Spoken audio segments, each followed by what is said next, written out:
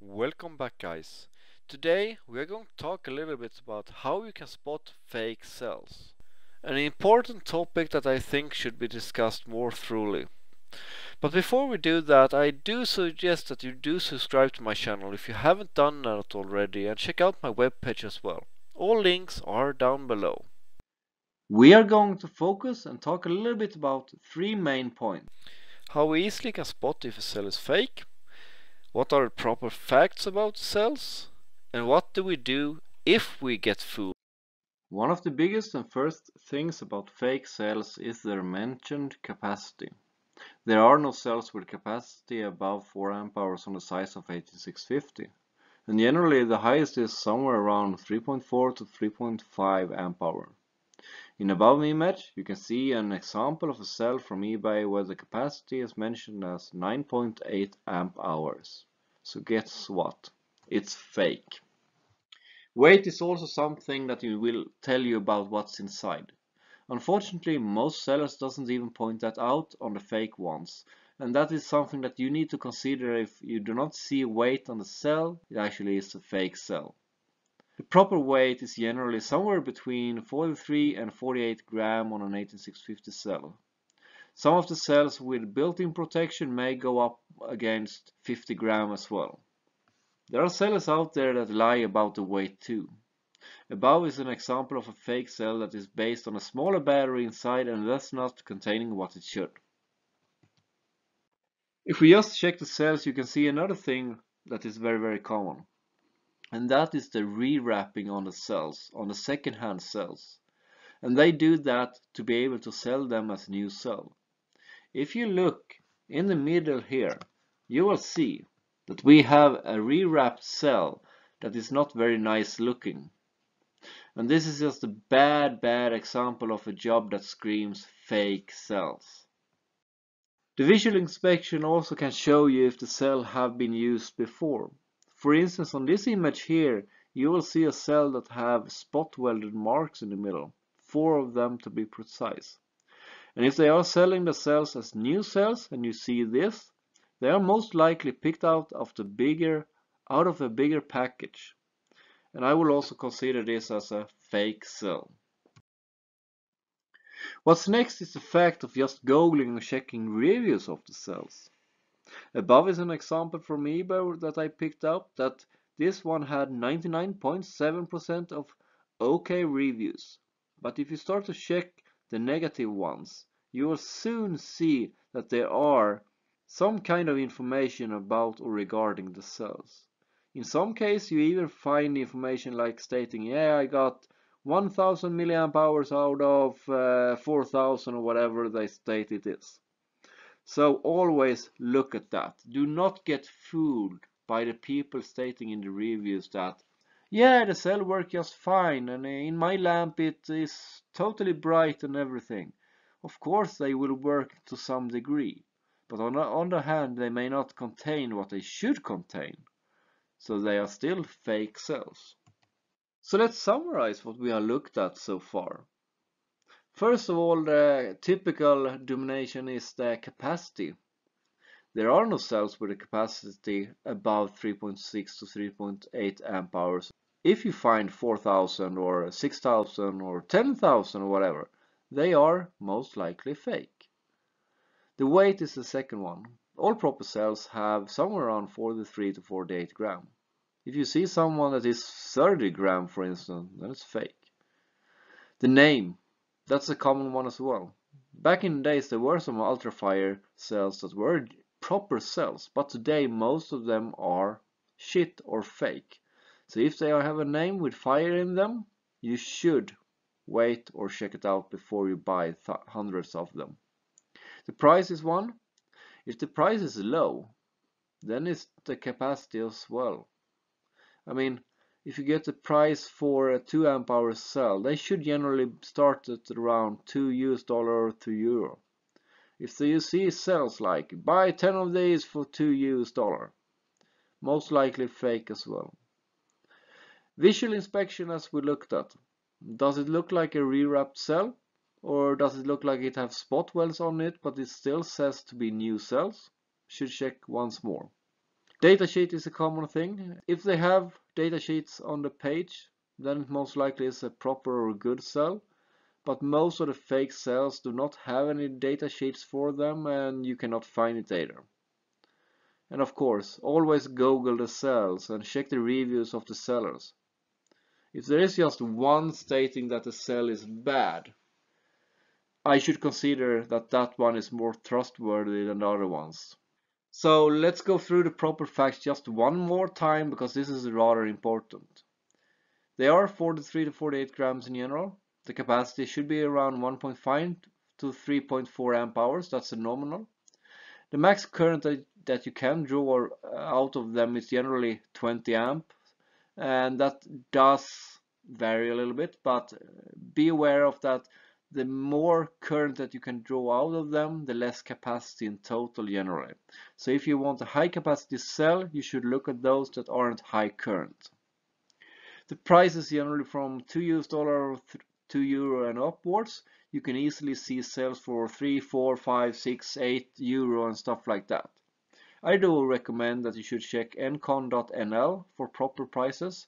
I like that site, and they only sell proper cells. If they have the data sheet, they might be genuine. If they don't, you should consider something else. But what if?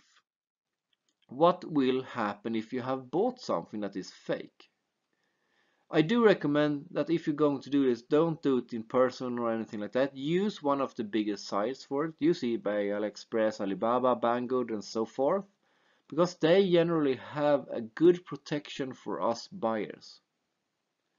Use PayPal if you can, of course, because PayPal included in the other ones does it very, very good. Generally, I have not had a single issue so far where I haven't got my money back. If you do get the cells, do not forget to test the cells directly, capacity and internal resistance. Don't just run them in a lamp at home. You need to do a proper test, and you need to do it directly, because you only have like 1 or 2 months to get back to the seller if something is wrong. Always open a case if you find that the cell is fake. Don't just email the seller and be nice to them, because those sellers selling fake cells, they know about it. Always attach images of the case, a video as well. The more the better, kind of. Never take any deal that doesn't result in you getting all your money back. I have not failed once so far. All the cells that I have gotten, and I have bought, I don't know how many, but 30, 40, 50 different type of cells, and I have tested most of them just for fun, and I always have gotten my money back. I have had 1, 2, or 3 sellers that have been arguing back and forth. Yeah, but you got 1 amp hour out of 6, so you have to pay 1 of 6 price. And I just state for them, that's still false marketing. Pay me everything back, or I take it to eBay. And after that, generally I get the money back. And of course, open the case directly. If you find something that is wrong, open the case directly. Do not let it delay, and do not let the seller delay the case, because that's not worth it and you will just miss out. What if you get your money back? Yeah, they did behave and give you the money back, but it's still a fake product. So I always recommend to give a negative feedback, because if they sell something that is not genuine, they are not doing what they should. So negative feedback regarding the stuff they are selling, you can always give positive feedback in regards of you got the money back, because we need to stop them. But how to check a cell then? I always recommend to measure the capacity when you get new cells like that. Always. And measuring capacity today is not really a tricky thing, even though the cheaper testers may not be as accurate as the more expensive ones. For instance, the Opus that I use a lot. That is a cheap tester, and it can diff 10% between tests and testers easily, but you get a hunch of the number, and that's the big thing. Because if you test 50 cells, you on the same tester and in the same slot, you should get somewhat accurate result. It will differ compared to other testers because every tester does it differently. But you get a number.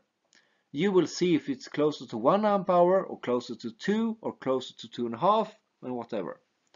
And also be aware of that the C rating on most genuine cells, if you're going to get full capacity out of them, you need to test at a low C rating. For instance, on a 2 amp hour cell, you might go as low as 0.2 C, and that would be 400 milliamp current. If you're going to use a cell and the cell is second hand, always test the capacity at the current that you intend to draw at most. That's my recommendation. Because you will weed out the cells that are not matched in terms of current and internal resistance and everything. And you get a hunch of the capacity at that rating. Always measure the internal resistance as well. For fake cells, I always recommend that. For building a power wall and such, that's a different thing. But what you need to be aware of when you are measuring the internal resistance, that many cheaper ones does it very differently, and they may not be accurate at all. For instance, a cheap charger or tester, if you press the battery against the terminal, it can easily differ 100%. And that's due to contact issue and stuff like that. So be a little bit aware of that.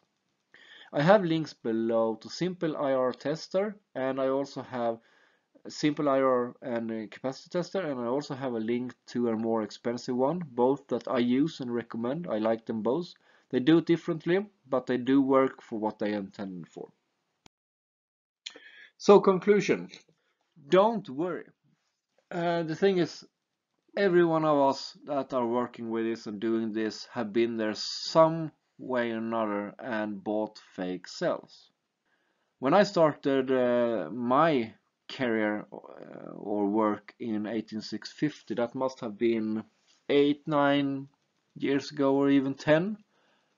I had no clue about the weight or the maximum capacity, so I just bought, oh, that one have 5 amp hours, I buy that one, and it worked, but still. And if it's too good to be true, then it's most likely not true. That's also important. If you get an offer of, yeah, you can buy 1,000 cells here, 3 amp hours each for that and that, and it's like 1/10 of the price, ask them to send you 5 cells for testing first. And preferably, if it's in packs, ask them to send the packs, because you do not want them to mess around with the cells. If you have the money, always look for the proper brands in first hand. Because Sony, LG, Panasonic, Sanyo and so on, generally they are good cells, unless they have been rewrapped or rebranded or whatever. If so, you are screwed kind of, but still, go and test them. So basically guys, that's it for today's video. If you haven't already subscribed to my channel, don't forget to do that, because otherwise you might miss out on some interesting parts. But once again guys, thank you, and I see you another time.